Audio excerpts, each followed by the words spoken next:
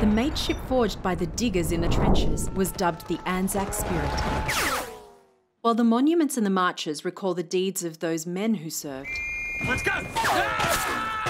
much less attention has been paid to the some 3,000 civilian nurses who also served. They had to fight 2 battles. They had to look after the young men who had been destroyed by this machine.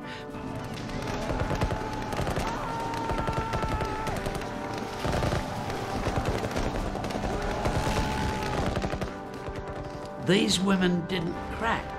They also had to deal with the fact that there were many who said, well, they shouldn't be doing that. This isn't a place for women.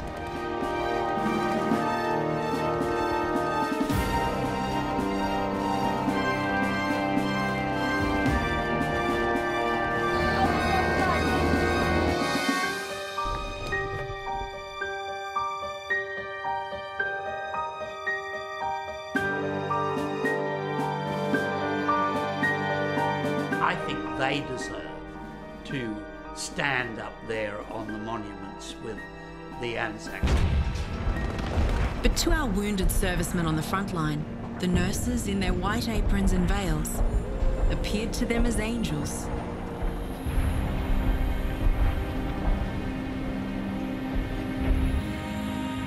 They were the angels of the battlefield.